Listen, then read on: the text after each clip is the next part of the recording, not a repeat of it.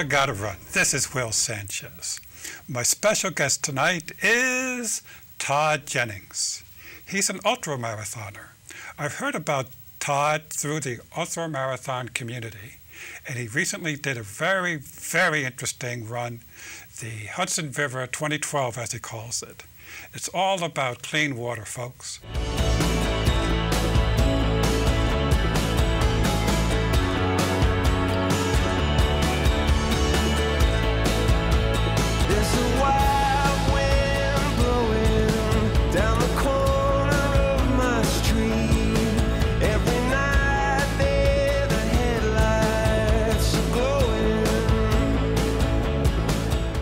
All about Todd tonight.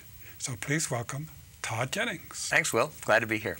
Todd, as I begin all my shows the same way, please introduce yourself in terms of where were you born, something about your family, a little bit about your educational background. I actually did not grow up in the New York City area. I grew up in Syracuse, New York, which we call Central New York. People in this area would call it upstate. Interestingly, I did not have running as a part of my early school years, but I got into the sport because my baseball skills were not keeping up with some of the other kids on the junior varsity baseball team, and I wanted to make the team the next year. So this was about the time of the Rocky movies, and I got all charged up, and I decided that I was going to show up in shape as a way of making the team. It worked for 1 year. I didn't make the team the next year, but the running stuck. So I've been running since I was about 16 years old, had I would say a bit of a hiatus between the ages of 25 and maybe 35 or so, and then I picked it up in earnest again after the age of 35 and began competing when I turned 40. Wow, that's a big jump. Now, did you go to college or did you have a major?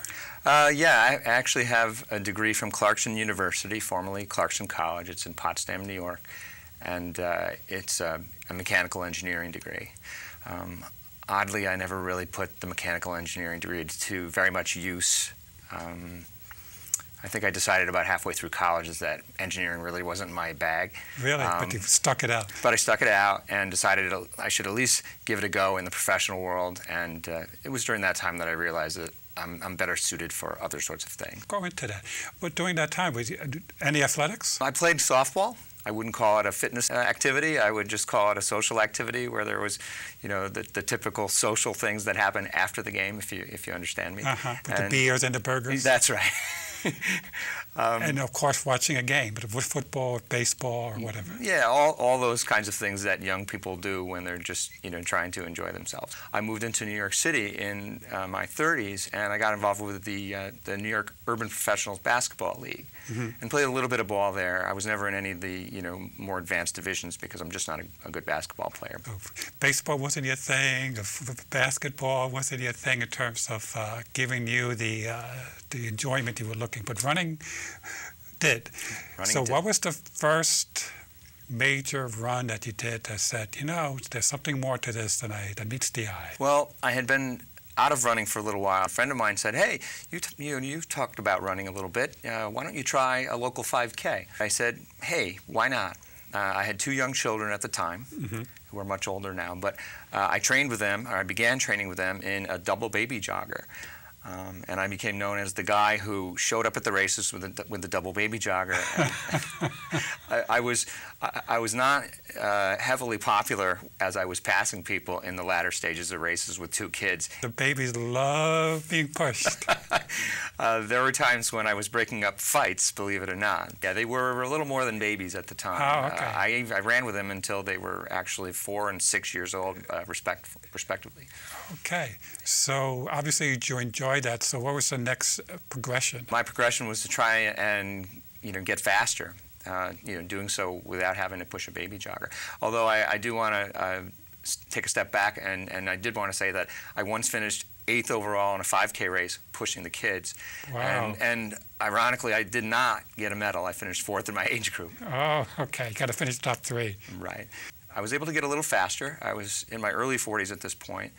And I think I probably peaked in terms of my ability to get faster at around the age of 45. But at some point, you jumped into the ultramarathon world. Was there intermediary steps? There was certainly a hinge pin that took me from the just the marathoning side of things into the ultramarathoning world. And it was the day, and I'll remember the day for the rest of my life. It was November 4th, 2008.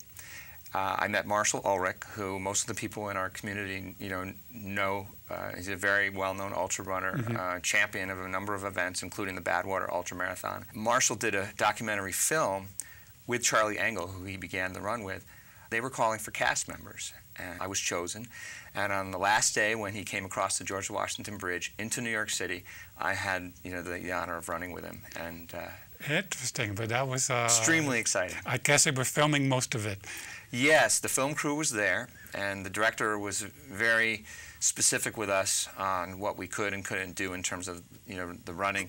On that particular evening, it was Election Day, and President Obama was in the process of being elected into office, and the director had Marshall run right down Broadway through Times Square, and I'll never forget the night. But watching him run, watching him probably do 10-minute per mile pace after having run 3,000 miles was my inspiration. I said, hey, I want to try that. I want to try what he did. And I've been moving in that direction ever since. Have you done a number of marathons before you jumped into the ultramarathon? I've done 10, formal marathons. I've done a lot of other runs of greater than the marathon distance, and I've also done informal marathons with the holiday marathon folks that used to do the events up in Van Cortlandt Park. I have to say I love Boston, only because I think anybody who's done Boston is just very impressed by the event itself. There's a lot of ceremony to it. It's the big kahuna. But aside from Boston, I would have to say the Vermont City Marathon, which I've done 3 times. It's one of the best small city marathons you could ever want. Right. It's very well organized. It's a scenic course. The last 5 miles, you're running along Lake Champlain, and you're seeing the Adirondacks across the lake in the distance. That was my first marathon. Oh, so you know. I know it very well. And preaching to the choir. And it loops around itself, so people can watch it like 3 or 4 times. That's right. That's exactly right. You can stand in one place, and the one big hill, the Battery, they call it. So one of the clubs that I belong to calls that the Assault on Battery. But now that's so popular, it closes out within. I think it's by lottery, I'm not sure, but it closes out, it sells out. It does sell out very quickly. What inspired you to go even further? Well, Marshall was certainly a part of it, but another part of me turning in the ultra direction was having a conversation with a friend. We kind of made a pact that we would focus more on going longer rather than trying to get faster, because we knew we couldn't get faster. Okay. So I began looking at opportunities to just run longer, first in an informal way. And then in a more formal way, and I don't mean racing, but organized distance runs. And the first ones that I remember doing were basically the Ted Corbett run, which is the run around Manhattan. 32 miles around the perimeter of the island. Interesting. It's called the Ted Corbett run. Well, that's what some of the people in the community refer to it as. I don't know if there's a specific course that is designated as the Ted Corbett course, but I came to learn that Ted Corbett ran around Manhattan as training runs. Sometimes he would do 2 times in a row. So I thought, gee, if somebody can do it twice, I ought to be able to at least do it once. There's a new route now where you don't have to go up the stairs at 155th Street where you're getting onto the Harlem River Drive. There's another way around it. I think you did one recently, or you did a part of one with Scott Jennings. I did, yeah. Scott Jennings was in town about 6 weeks ago or 5 weeks ago promoting wearing his shirt. His new book, and you are, right. I did part of the run with Scott. I was recovering from a long run at that point, so I only ran about 12 of the 32 miles. But I think formally I've probably done the run around Manhattan 6 or 7 times at this point. Really? And now they have a course without any stairs involved? Right, there is a way to do it. Okay. I'll be glad to take you if you want. 26.2 has been plenty for me. Now known for the Hudson River run that you did. How did that start, and what was the thinking behind that? I've been excited about doing something for charity for a long, long time. I wanted to do another notable ultra, but make it big and have it stand out. I had worked on a trail project running in Harriman State Park, where I ran in 2010. I ran all the marked and maintained trails of the park in one season. For the 240 unique miles, I had to run about 330 miles. Somehow or other, I came to find out that the Hudson River was 315 miles long, and I said, that's about the same as Harriman State Park. There I ran in Harriman State Park. So I began to focus on, what it would take to accomplish that as a solo run. So one of the first things I did was align myself with a charity. It's Clearwater, Hudson River Sloop Clearwater, which was Pete Seeger's organization and brainchild back in the late 60s. Yep. So I approached the Clearwater people. As it turned out, their development director was a lifelong runner, and she said, this is fantastic. We've never done a project with a runner before. Everyone wants to do it. So, we began working on the logistics and the promotion, and in May of this year, I did the run.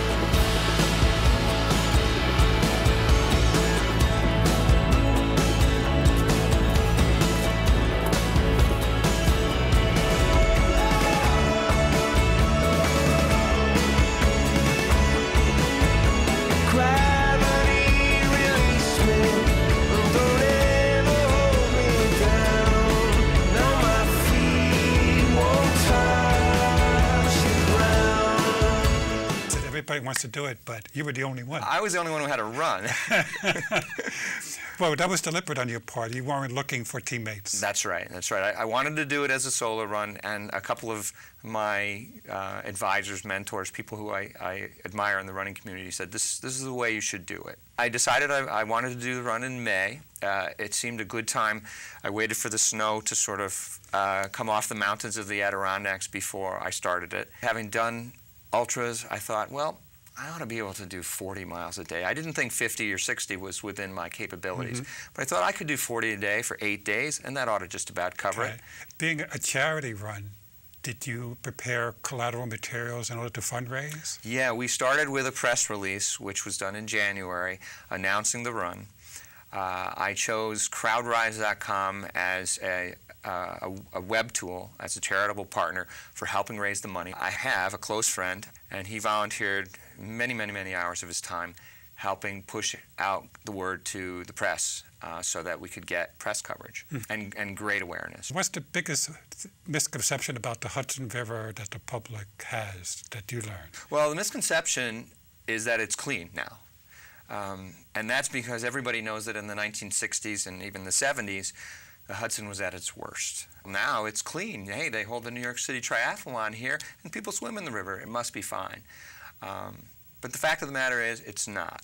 And unless there are ongoing protection programs and educational programs aimed at keeping the river not only as clean as it is, but then taking it to another step and making it even cleaner, we have to keep awareness on a high level. So what Hudson River Sloop Clearwater does, and there are many organizations that are involved in the protection of the river, their main mission is education. They don't actually go out there and perform the cleanup. But Pete Seeger's idea was, if we teach people, and particularly young people, about the river and the importance of keeping it clean, they're going to turn into adults who make that their priority. So, and clean river doesn't mean you don't throw stuff into it. It also means the watersheds as well, all the groundwater that surrounds it, because eventually everything runs into the river. So, everything we do, anybody who's anywhere near the river, it's important that we be mindful about the health of the river. Yeah, well, I guess we do take Hudson River for granted. We do. And Pete Seeger's been around forever. Is he still singing and kicking? Pete's still kicking. He's 93 years old. And I had the pleasure of meeting him at the Clearwater Revival Festival a couple of weeks ago. They hold that up in Croton-on-Hudson every year. He looks great. He looks great, and still the great smile. I didn't get a chance to see him perform, but it was wonderful to meet him, and I think he'll be an inspiration long after he's gone. There are other organizations involved. One of the early ones that I know of is the Shore Walkers. I think it was founded by Cy Adler. That's right. A few weeks ago, you alerted me to him, and I did a little learning and digging, and I thought, wow, what a wonderful thing that he had in mind. Cy is an amazing walker. He's one of the early ultra walkers before it became so very popular. I've done the Shore Walker with him once, and I could not keep up with the man. He's been an advocate for clean water, for shore walking, and for protecting the shore. And he's very good friends with Pete Seeger because I believe Pete even wrote their theme song for the Shore Walkers. How about that? So you said you planned it out for 8 days. So how did that turn out? Did 8 days be the right amount? The most difficult part of the pre-planning wasn't the training for the event. It was actually the logistics. And I didn't really have a heart to ask somebody to take an entire week or more off of work and be a sole support person. So I decided that I would ask multiple crews to be involved. So I highly organized it. I had crew members assigned for each of the 8 days. Some people did crewed for me on more than one day, but everything was sort of set on the schedule. And the difficulty with me was not so much in relying on the people to show up, because I knew they would, but in knowing that I was going to be able to stay on the run schedule, because I really didn't have complete confidence that I was going to be able to run 40 miles every day on the average. As it turned out, I was able to keep to the schedule for the first 4 days, but then reality set in. On the 5th day, I came down with a tendonitis injury that seemed like it was going to completely sabotage the run. Wow. But with a little bit of help from my friend Marshall Ulrich, who I rang in desperation on that night, he gave me a plan to be able to finish the run instead of in 3 more days over the course of 4. So the entire run ended up being 9 days instead of 8. He said, the most important thing is don't give up. Don't lose sight of the finish line. His motto is never pull yourself off the course. What I had to do in order to get through each day was icing of the thighs, which became very, very sore, especially after the 2nd or 3rd day. And then in the morning, I would take a hot Epsom salt bath with water about as hot as I could stand, just to get the blood flowing again. And for the most part, I was able to get out the door every day, just based on that regimen. Okay, it must have been a different place every day, right? You were right. Running home. Right. It was. I didn't commute for this until the last 3 days. Part of my pre-run process was gathering sponsorship in the form of the in-kind variety through hotels and inns and so forth along the way. So I would pick towns that I had planned to stop, find a hotel there, call them up on the phone, and beg for a free room. For the most part, everybody was very glad to help. Who were the hotels? The Alpine Lodge was the one that I stayed at for the first 3 nights when I was up in the Adirondacks. Alpine, good up. In North Creek, New York. Then the Country Inn and Suites, which was in Glens Falls, was also very helpful, and then the Comfort Inn, which was in Albany. Actually, when I got south of Albany, I was hosted by a friend, or I was able to actually commute and go home to my own bed each of the nights after that. Excellent. Now, you said you had a little group that was advising you, other ultramarathoners. What was some of the advice they were giving you? The advice was pace yourself, walk a lot. Then later on, I had another person tell me that I probably was not walking enough. When I said I was walking 20 to 25% of the time, I was told maybe a third to even as much as 40% in an endeavor like this. So even among the ultramarathoners, they have a different perspective. They do, right. And it wasn't all people who had done stage runs before. Frank Giannino, he's the one who owns the transcontinental record for the fastest crossing. He was my first and foremost advisor and my biggest cheerleader in the project. Yeah. He's the one who ultimately directed me to Sloop Clearwater because he had done a similar run down the Hudson in 1980 and had also raised money for Sloop Clearwater. So, right. What was his advice? He was the one who told me, do it alone. Don't do it with anybody else formally. He also said, plan to walk a lot. And he said, use technology. Use the internet, use the social media, use GPS technology to help you. I use Map My Run in order to, map a route and put it out there on the internet for everybody to see. yeah, I had all that. So Frank was very helpful. That's great. So there was no danger of you getting lost. They knew exactly where you were. Definitely no danger of getting lost. And the idea was I wanted to stay as close to the river as I could without going on any unreasonable roads or taking any unreasonable routes that would take me up and down hills. What was the most interesting things you saw during the route? Did you meet anybody interesting? Well, I didn't meet a lot of new people along the way, but because there was a lot of interest in what I was doing, I had a lot of people who wanted to run with me. So over the course of the 9 days, I had a grand total of 59 unique guest runners, 21 or 2 of which were on the final day when I came from Nyack over the GW Bridge into Manhattan and then ultimately down to the Battery. The ending was Battery Park City? Right, the ending was at the Battery, and that was planned all along. That, by most people's accounts, is the end of the Hudson River, although some people will say it's really the Verrazano Bridge, but tomato, tomato. Okay. We had a little bit of a ceremony when we got to the Battery because when I was at the source of the Hudson, which is reputed to be Lake Tyr of the Clouds. It's on the face of Mount Marcy. What I had done there was gathered water in a small vial from Lake Tyr. I brought it with me along the entire trip and then poured the water into New York Harbor when we got to the Battery. Excellent. So a nine-day trip for the water. Let it go free. I let it go free. Now, interesting. Were your children there at the end? Or? No, my children weren't able to be with me at the end, but I did have a real sweet honor having my 14-year-old run with me at the end of day 7, which was in Cornwall, New York. Oh, excellent. Was he one of the ones in the stroller? Oh, he was one of the ones who had been in the stroller well, as I guess he had memory of that. Now, as a 14-year-old, he's on his 8th grade cross-country team. Yeah. Are you still collecting for the fun? Actually, we have closed out the fundraising at this point. My target was $50,000. I don't know if that was a lofty goal or not, but we did raise $17,000, and even though it was nowhere near my goal, everybody who was involved, the CrowdRise people, the folks at Clearwater were all very pleased, so I couldn't be more pleased myself. It sounds like a tremendous effort all around. And people, of course, can still donate to the cause, even if it's not officially. To Clearwater, right. To Clearwater. And I see you keep looking at my shirt. Yes. This was our official event shirt. It was designed by my girlfriend's brother. His name is Greg Petrosky. And it was thought of over Easter dinner. That's right, you needed a shirt. And we needed a shirt. So I probably shouldn't speak the word on camera, but most of the viewers can, see what it says. And we incorporated sort of a clean droplet of water into the logo. I think it's a very distinctive shirt, and I don't think anybody would have any problem with it. And for sale on cafepress.com, by the way. Oh, okay.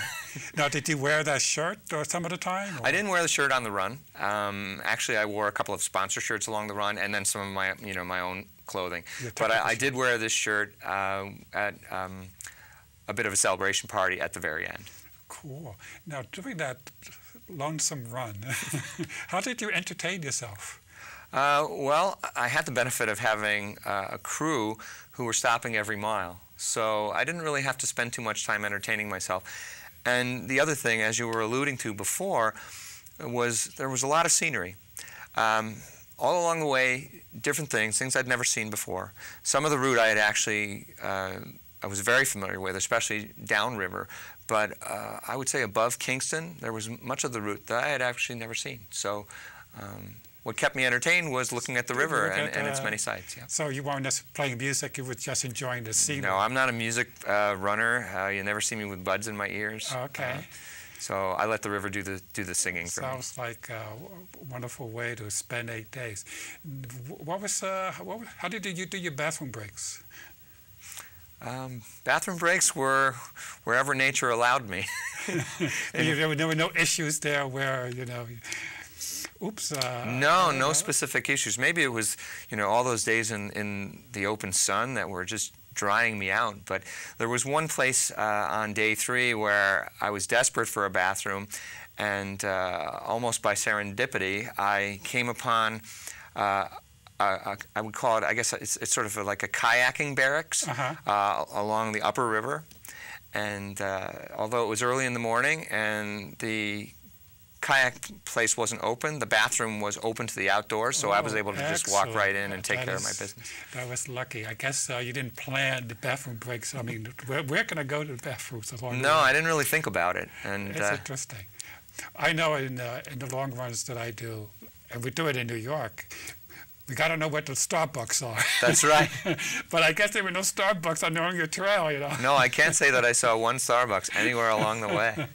The obvious question is from everyone, what's next? And just like I said after I had done the trail running project in Harriman State Park, I said, I really don't know.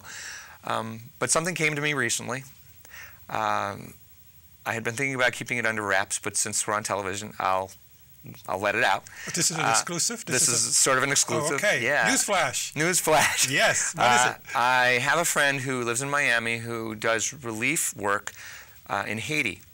And my notion is sometime in 2013, probably in the fall, I would like to do a benefit run in Haiti for Haiti. Somewhere between 300 and 500 miles. Wow, but Haiti's very hot. It's hot, and it is not the most hospitable place to run from the non-weather point of perspective. So a lot of thinking is going to need to go into this, but it is something that I want to do, so I'm going to keep focusing on that. This weekend, I think you said you're going to be crewing for Badwater. That's right. I'm going out to Badwater to see the desert in Death Valley for the first time in my life. I'm sure it'll be beautiful, but very hot. I'm crewing for a friend. And I think I'll come back with a lot of positives from the experience. Great. I mean, you get to experience some real heat. That's real heat, right. If Haiti is hot, it won't be anything like Badwater. I have no idea. But listen, thank you so much for coming on. Oh, thanks for having me. It was my pleasure to be here, Will. And a tremendous effort on you on the Hudson River Run of 2012. Well, that implies, is there going to be future ones? I can't make any promises, but if I ever do a run like that again, I was thinking maybe that I would involve other people and perhaps even make it a relay. I think that's a great idea, a relay. Start a new tradition. Right. Maybe Cy Adler can walk part of it. He's not a runner yet because I think he's probably in his 70s. We'll see if we can get it. Thank you again, Todd. Thanks, Will.